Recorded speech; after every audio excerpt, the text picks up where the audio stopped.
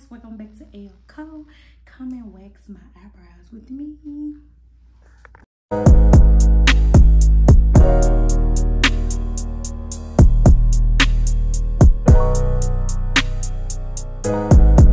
So first thing first, and don't mind how I'm looking because of course I'm looking at the camera.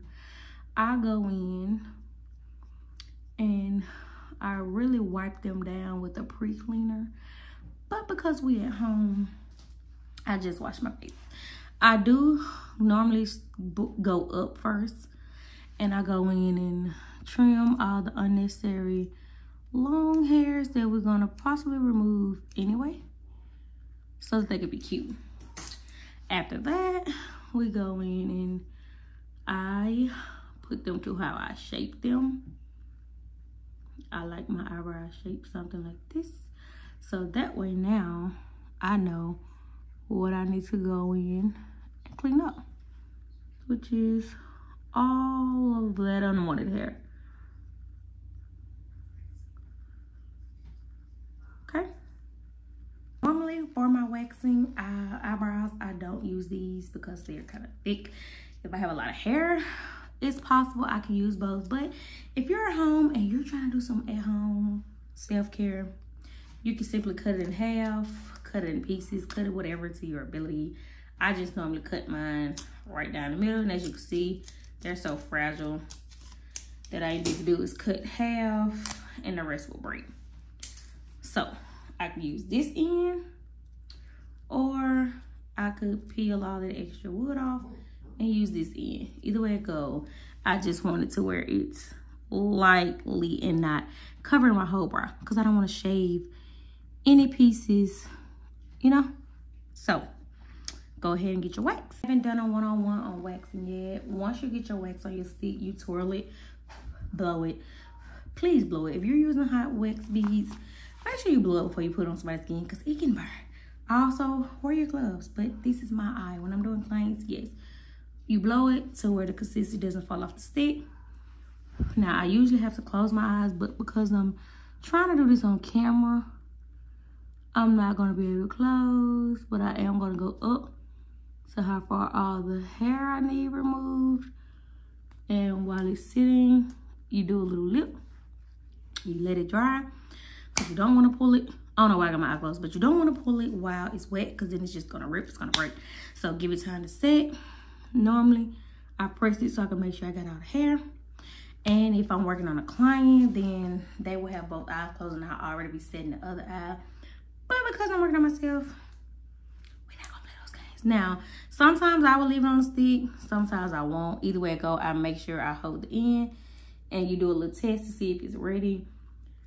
Because I'm a little hot and sweaty, it's kind of taking a longer time to dry. But other than that, once you do that, of course, I always pull the skin taut. No matter what area you're waxing, your client eyes will be closed, and then pull. Now, once you pull, you automatically apply pressure to whatever area. For me, I don't really apply pressure anymore because I kind of got used to it. And then for the left on wax, you just, well, normally you can take the end of it and it'll peel it off. But that means this has to be stuck on a good piece of hair. And I hate it when my nails are long. Yeah. And then I go in. I continue to brush to see if I left anything I don't want. If I do, with hard wax, you can re-wax over and over. Now, I wouldn't recommend just a lot of times over and over. However, it's not strip wax, it's hard wax. Hard wax doesn't adhere to the skin, it adheres to the hair, meaning I can re-wax it, I can re-pull it, and it won't hurt. Remember to blow it, twist it, so your wax will stay on one side. And we're gonna go in. And I didn't like up here, kind of. It didn't get all the hair I wanted right there. And so I reapplied. I always give me a good lip, so when it's time to pull.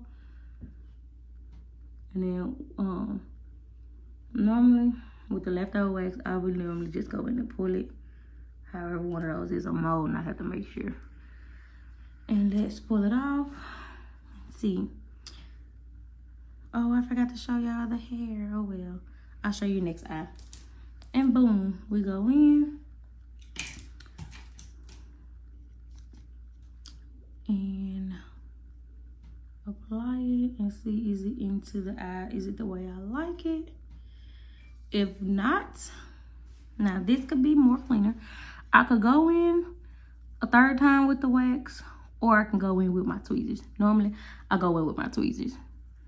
Now, I'm not gonna show y'all my tweezing process because it still hurts and my eyes still water up. So be right back. Okay, see the difference?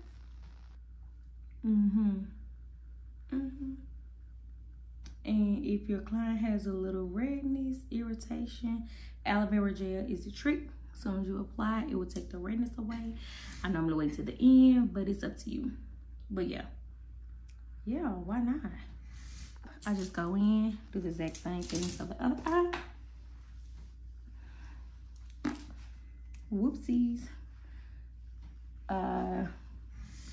Press it up, because I like to see if I got any just wild excessive hair. And I go against it, cut it off, if it is.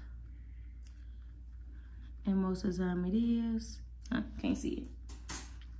Yeah, then I go in, brush it back to, like I said, the design I like. Cut another strip, cause why not? We saving money. We this one popsicle stick gonna be used what, 4 times? Yeah, or maybe 2, depending on how good your first rip do. Sometimes they're tricky. So of course I make sure there's no loose wood on it, because you don't want a splinter, or you don't want your client stuck with hair. I get it out the pot, I twirl it, blow it. You know, not too long to where you get this consistency, the stiff consistency, wow, back, but cool enough to where it doesn't drip off the stick, and also cool enough to where it doesn't burn, because the eyelid is definitely. And then I go in, apply it, spread it out. Get all the areas I need. Create a lip so I can be able to pull. Let it dry. And once you kind of touch it to the skin, just make sure it's adhering to it. Mostly for my clients, I put a little powder before I wax it so it doesn't take that long to adhere to. But because I am my one, you yank it, apply the pressure. And voila. Let's see how much hair we had. Let's see. We had a few pieces of hair. We had a few pieces. And being that this is black, but you can see where my hair had grown out. It was dark.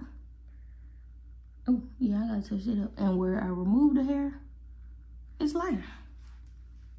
Whatever you forget, like I said, hard wax, you can go in and reapply. If the whole eye don't need it, don't put it on the whole eye. Make sure you blow that wax. Because I do have a few, not that, that's not a burn, that's what we need to clean up. I had a burn. I actually had an eye burn and it hurt so bad.